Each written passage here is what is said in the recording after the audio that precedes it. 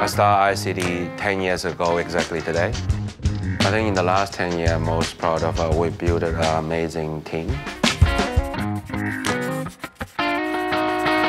We started in a 10-meter square office. First 2 years, I always thought we were gonna kick ass. Little did we know we didn't. The company is losing a lot of money and there's zero culture in the company. We're a very different company now. We have grown exponentially in the last 10 years.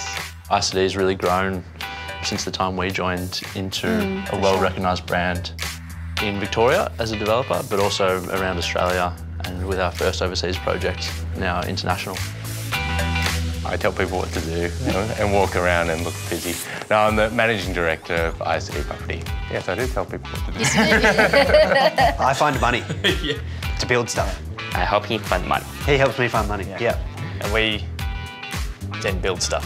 We would have to be the 18 in terms of fun. Oh, yeah. Yeah.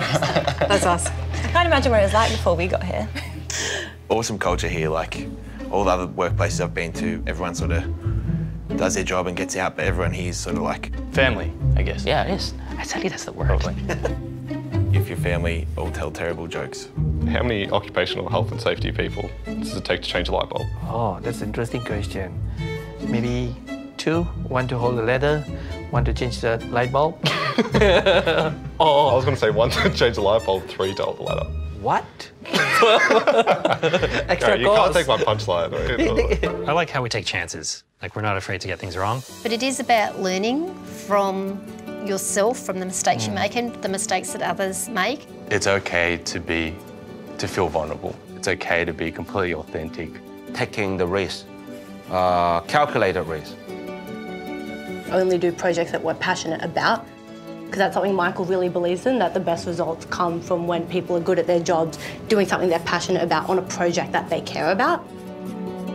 One of the projects I've been proud of the most is probably Hawker. For me, it's the Jen Finesford.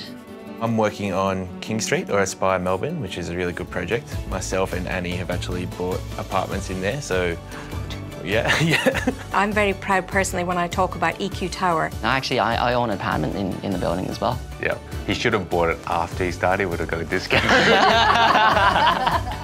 You know, we're creating homes for people, a community. People say to me, you have the best culture of any company I know. That really makes me proud. Good job. Right, let's do it.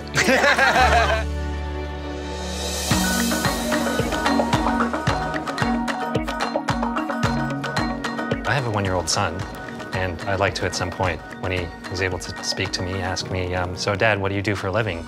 I can tell him, see that building, the big, great, big, blue, purple building over there? We built that.